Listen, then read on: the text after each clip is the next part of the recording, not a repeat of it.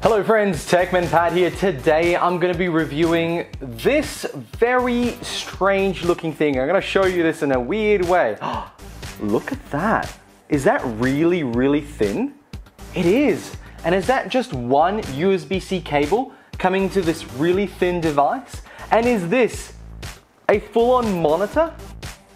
Absolutely, and this is a video by Game with Casper. Go check out his channel. I'm going to be using this as an example, playing in the background. This is the review of the Desklab external portable monitor. Let's get started.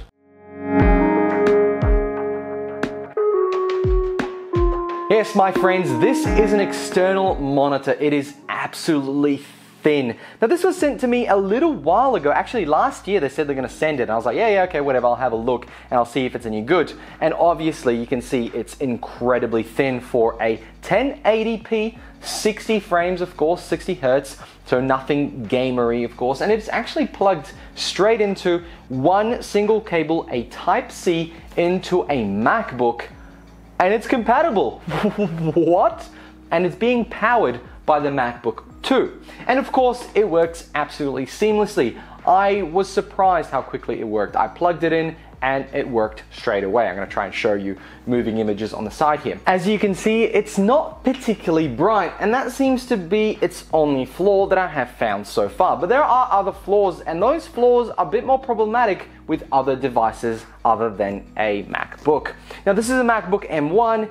It has an issue where the Brave browser does crash using a secondary monitor, but I haven't had Chrome crash on the background, so I don't really blame this monitor because it works absolutely fine with my Windows rig and my Windows laptop. I would say it's more of a MacBook problem. If you have a MacBook that's Intel based, I don't imagine you would have this problem. And as you can see, the plug, it can power this whole monitor with one USB-C. That is the benefit of USB-C, and I don't understand why more devices do not have USB-C. I'm still shocked sometimes, but I guess they're coming into more popularity now. More and more do have it. So back to the screen. The colors are pretty good. Watching movies on this, just in bed, connected to a laptop, it's much better than holding a laptop. In fact, it's extremely light, and I found the colors to be really good, actually. Like, I could not fault them. I probably wouldn't be using them as photo editing for a professional workplace, but if I'm on the road, maybe at an airport, and I need a second monitor to work through because my flight is delayed by a couple of hours, I would definitely choose this. It does come with a case that makes it stand, so this is not all you get. There's no built-in stand, but there's a little case, little leather case that you can flip over and make it stand, which is absolutely fantastic. Now, what about the I/O? In fact, it does have a 3.5mm jack. It has a power on button and a volume button for that actual jack. On the other side, we've got two USB-C plugs because you can have a device that doesn't give power in USB-C. And of course, you can put the video through the USB-C. So you can have two, you can power it. And if the device can't power it via one, you can obviously use two, like a USB standard to a USB-C, power that, and so on. This does take very little power, as you can see, one cable. Now with the cable that is included, I would suggest you use it because I just tried a different cable that was used to just charge. It did not work, so be very careful. It seems that USB-C manufacturers are certainly not putting in data transfers between the plugs that they make. The official Apple one does work, which is fine, but the one included works as well. Otherwise, the other ones that are getting hot, and I thought it was going to burn down. Nonetheless, there is also a micro HDMI or mini HDMI, I think you'd call it, from a big HDMI plug to a small one. Great adapter. This is actually peculiarly expensive, like $30–40 just to get one of these cables. And that allows you to connect to a Windows machine that doesn't have a USB-C. And at the end of the day, one of the biggest benefits of having this is the ability to carry this wherever you go. So yes, it is light, very thin little bezels over here. But there is a killer feature that I absolutely love, and that is the fact that this is a touchscreen monitor. There is an issue with MacBooks, touchscreen doesn't really work, so there's that.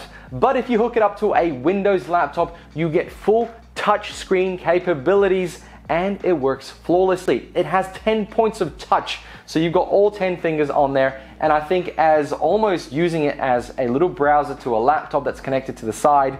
Imagine using this on a plane where your laptop is, it's too big to fit on the little seat. You just chuck it it into the side, plug this in, and off you go. You can do all your touch, watch a few movies, hold it up. This is an absolutely fantastic solution to that. You can also connect things like an iPad into here. Not that you would, because it's already portable, but if you want to do a larger presentation to somebody, you can. But I would suggest that this is a really cool solution for watching movies on a plane. Especially now, Qantas, for example, is saving money by turning off the entertainment on flights less than 5 hours. That is pretty crap. Nonetheless, travel is travel, right?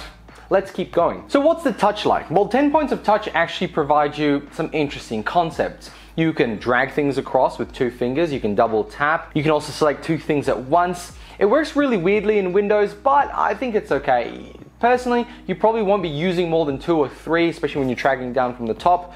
Nonetheless, it's there and it works seamlessly. It feels like an iPad screen and it's really solid. Like the screen itself, it's kind of matte, but it's really solid when you press your fingers down. So don't be afraid that when you push it down, you'll damage the screen. I think it's okay. Obviously, if you take a knife and stab it, it'll break. And if you punch it, of course, there'll be some damage.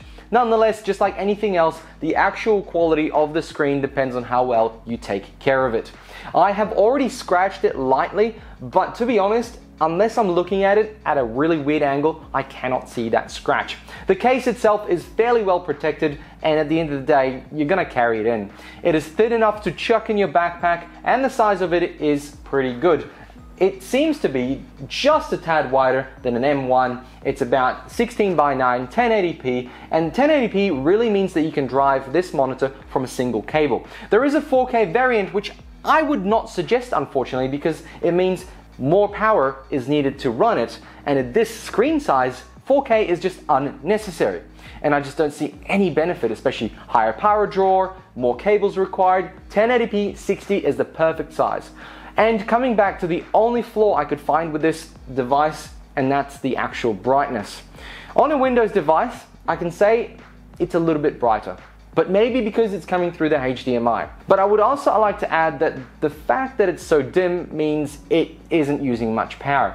This is on maximum brightness right now, and looking at it straight, more than happy. Hello friends, it's Techman Pat here. Hope you are well. Today I've got something pretty darn exciting for you, especially after the Zen book event. This is the SUSE event where they released their new Zen book. You do get a couple of TV settings, from volume to some sort of HDR, but none of them really made a big difference. The eco setting from vivid to normal did help with the colors to be a bit more poppy, but all the other settings felt like they were just for show, just didn't feel like they did anything. As you can see, going from 5 brightness to 10 made very little difference on the actual monitor. It's just not very bright. But if you've got an extremely lit room like this with all the lights coming down, I think you'll be a little bit problematic. Nonetheless, in an office or a plane or somewhere else that isn't hugely lit, this monitor or this external monitor will do absolutely well. Before we talk about price, there's a couple of things I'd like to suggest for these guys, for Desklab, to improve in the next version. Make the whole front just glass, so I don't have to worry about damaging this, because it does feel like it could get scratched easily. That's one tip for you guys.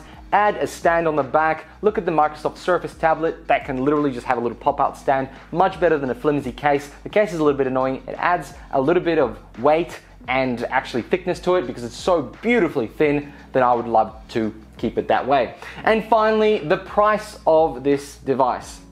Now, there is a sale on right now, and I don't know how long the sale is gonna last, but it's $299, but it was $500. This is a $500 extremely portable monitor. There is a significant cost to it. It is very nice aluminium, it's light, it's got a lot of technology inside, it does the job really well. Yes, it's not that bright. Nonetheless, at $500, it's a little bit expensive. Bringing it down to $300, I have to admit, it's starting to look good. Now, I'm gonna put the links below for you guys to check it out. Let me know what you think. Thank you very much for watching. Make sure to like this video if you did, and subscribe if you'd like to see more videos like this. And let me know below if you'd like me to check out the 4K one, because I'm gonna come back to these guys and I'm gonna ask if they wanna send it to me. But I wanna make sure that you guys are keen to see it. Personally, I don't see the benefit of 4K with this size of monitor. And if you're a traveler, a traveling creator, I think you'll really love this. That's who it's for. And I think at a price of $300, it'll be absolutely fantastic. Thank you very much for Desklab for sending me this device for review. And thank you very much to you for watching. Make sure you like this video if you did, and I'll catch you all in another one. Bye!